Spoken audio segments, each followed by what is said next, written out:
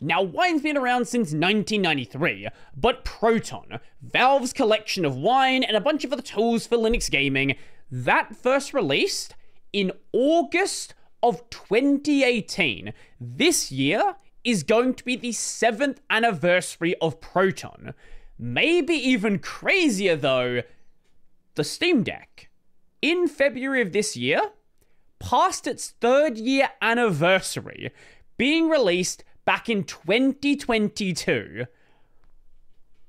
Where did the time go? And I don't know, maybe even crazier, game compatibility numbers on ProtonDB recommended by at least one person 25,000 games. By 2 or more, 15,000, 3 or more, 11,000. Now, that is the community numbers. This is always going to be higher because there's just more people testing and the requirements are a lot more sensible. Now, Valve's internal numbers, the Steam Deck playable and verified, 19,000 games are verified or playable. 6,000 marked as Steam Deck verified. Obviously, there are still problems. If we look at the top 10 games, 2 of them don't work. Why do 2 of them not work? Well, anti-cheat. Not because the anti-cheat problem isn't solved. The solution is there. They can use it. They don't use it, so it doesn't work, and we have 2 balked games. But there are so many other games to play that, yes, it's annoying, but for me personally, doesn't really bother me. And if the solution we currently have doesn't work, really we'd need some sort of industry agreement on another way to approach it. I could imagine maybe a Valve official kernel that has anti-cheat modules included inside of it, and then if you want to use anti-cheat games, you just have to use the Valve kernel. It's not a great solution. I don't like that it would be the solution. I don't like kernel level anti-cheat, but if that's what has to happen, it'll at least get the games working. But for most everything else, games just work out of the box. In some cases, it's not straight away. It might be a couple of days later. Maybe you need some like minor changes, a Proton update, things like that. But even then, that is the exception. In most cases, I can just buy a game on release day.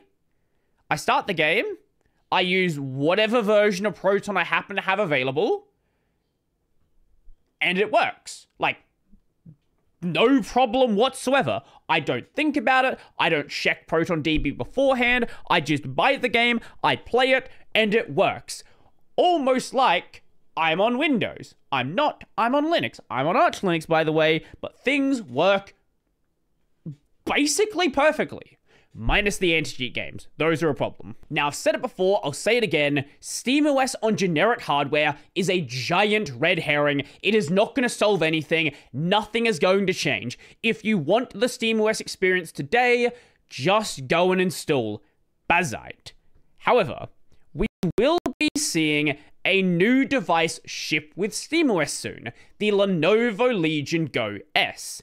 And possibly in anticipation of this, or maybe some discussions about possible future devices that could be coming out, that there may be rumors floating around for, I don't actually know, there is an extension to the Steam Deck verified system, SteamOS Compatibility. The SteamOS Compatibility system covers any device running SteamOS that's not a Steam Deck. They should say officially, because there are some people taking the recovery image and then trying to install that on generic hardware. This is something that was shown in the Linus Tech Tips video. As I've said many times before, if you want SteamOS today, stop trying to do that. It's stupid. It's a waste of time. You're going to have a bad experience.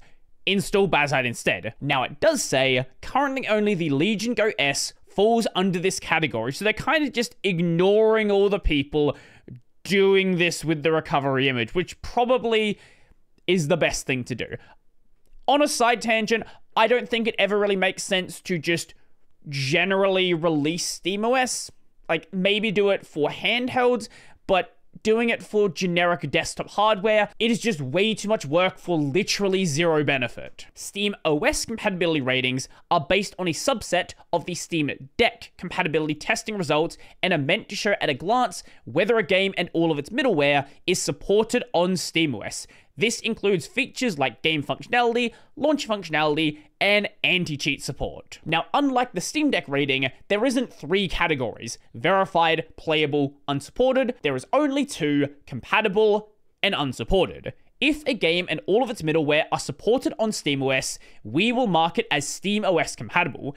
If not, it's marked as SteamOS unsupported. Please note, this rating does not include testing results for performance and input, since we will not know and have not tested how all titles will run on all potential hardware. Right now that is 2 cases, but imagine there is like 15 or 20 devices across 3 or 4 generations, right? Like, this very quickly becomes impossible to manage. We expect over 18,000 titles on Steam to be marked SteamOS compatible out of the gate. Now, regarding the anti-cheat support, this actually is a very important one, not just for anti-cheat support, but also because there are cases where it's really dumb, but the anti-cheat will work specifically on the Steam Deck, but not on general Linux.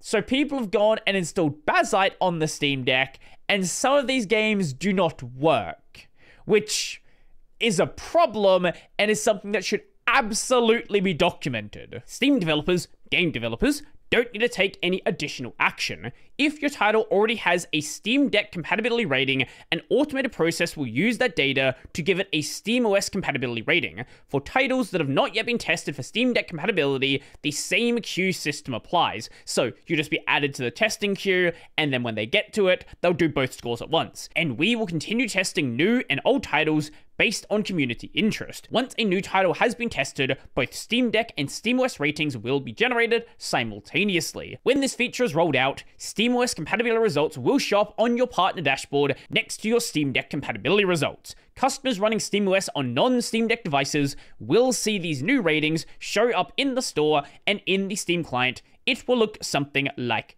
this. So Steam Deck is over here, SteamOS is here. This is about Portal 2. It successfully runs on SteamOS, and does it need an internet connection? Wait. Does Portal 2 need an internet connection the first time you run it? Not important at all. Now, due to SteamOS compatibility being a subset of the Steam Deck compatibility, at least to the best of my knowledge, there doesn't appear to be public documentation on exactly what would get you in to be compatible. However, we can base it on those Steam Deck guidelines. So this is the public documentation on the Steam Deck compatibility review process. If we scroll down just a bit to the section on form factor requirements, this is everything you need to do, along with additional other things like anti-cheat, things like that, to be marked as verified on the Steam Deck. Now, the seamlessness guidelines, those are most likely being included. This is no device compatibility warning, so it shouldn't say, oh, you're on the Steam Deck, you're on this hardware, this is unsupported, things like that. Also, with launchers are allowed, but the launcher must have full controller support. Preferably no launcher. This is my preference. Just do it through any other means. Have the launcher built into the game. But if it's going to have one, controller support is a requirement. Now, display stuff, I don't know. This is going to be... Text legibility would make sense, because this is about making sure the text is readable on a small screen, and you could have a general range of device sizes and screen resolutions where that would still be, like, you know, making sense. Default configuration is about default settings to give you playable performance on a deck. Obviously wouldn't be a thing with other devices. Resolution support, again, this is very Steam Deck specific, which is 1280 by 800. I guess you could make this a thing by saying it needs to have just, you know, the standard sort of resolution range. Text input, this is making sure if there is text input, then you can actually input it using the Steamworks API for an on-screen keyboard. If they're using SteamOS, this is something they're going to have available, so that probably should be part of the criteria.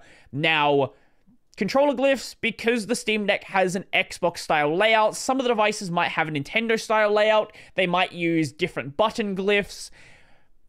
I can see why this one wouldn't be included. Controller support, though, this is something that definitely should be part of their compatibility rating.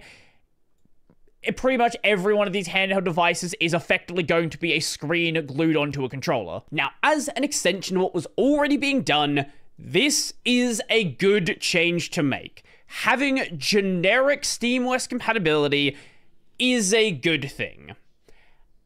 At the same time, though, and I've discussed this before, I do have issues with Valve's compatibility system that I think could very easily be addressed. And this commenter hit it perfectly on the head.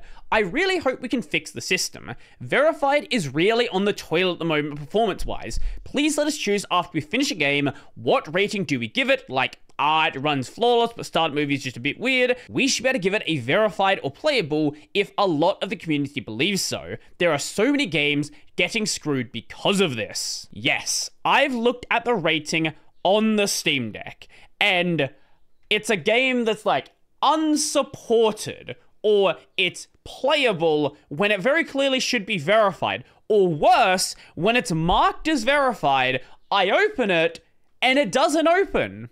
There's like a different version of Proton I need, or they test it with an older version and it worked. Like, there's all of these different reasons, and I don't think the Valve system is anywhere near as good as it could be. And there is a solution that can make this work well, and it's a solution that already exists. That solution is ProtonDB. Every single game with any sort of level of popularity, any game that Valve would have tested themselves, is going to have reports on ProtonDB. Let's just pick some new popular examples. Here we have the latest Doom game. This is Doom: The Dark Ages. There was a Mesa bug where the opening movie would be breaking some stuff. You need a very, very new version of Mesa to deal with this.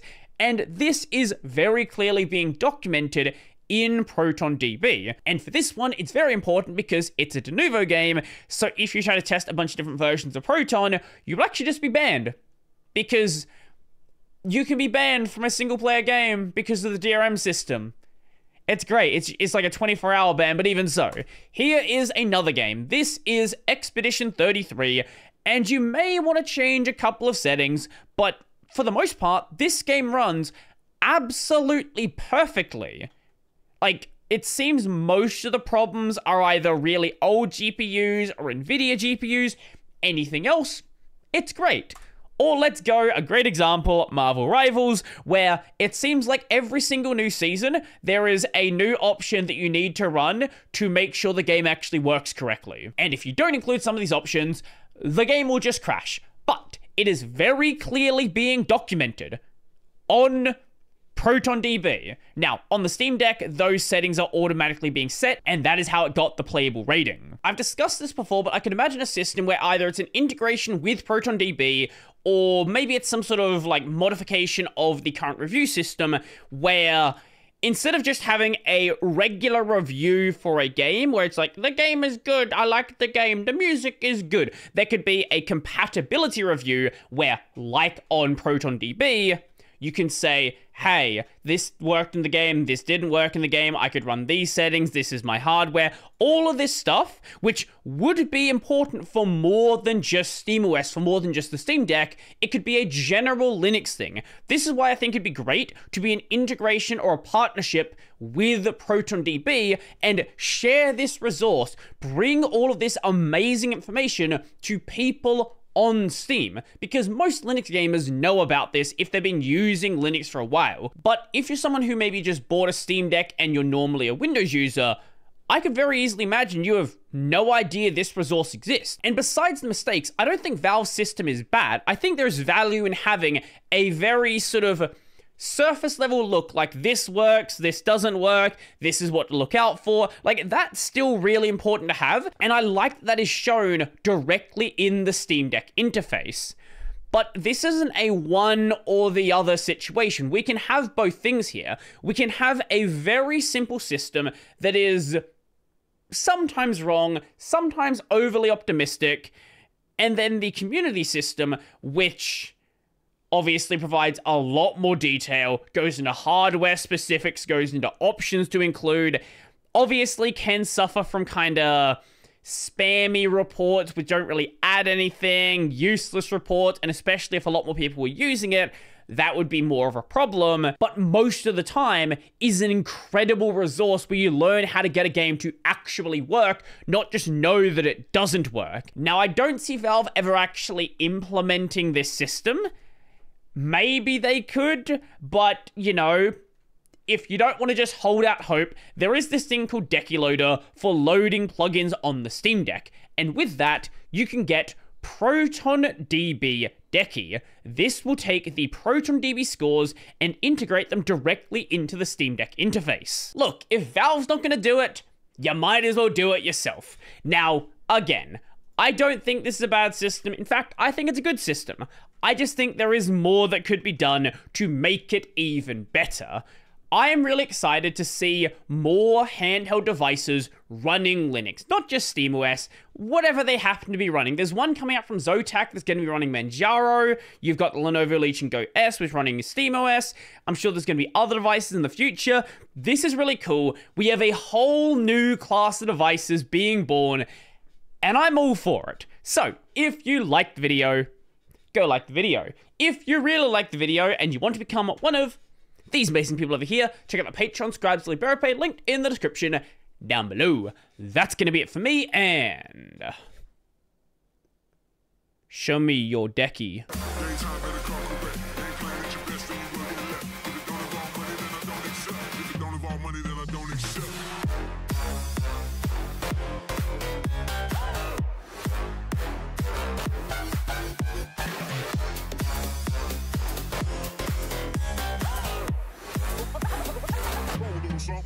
What is?